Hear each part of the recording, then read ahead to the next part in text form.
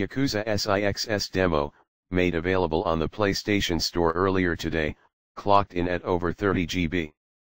There was a good reason for that. The download actually contains the full game, with only the opening stages made playable. The idea was that if you later decide to buy it, you'd be purchasing an unlock code. That was the idea, anyway. In practice, for at least some lucky downloaders, they left out the lockout restrictions.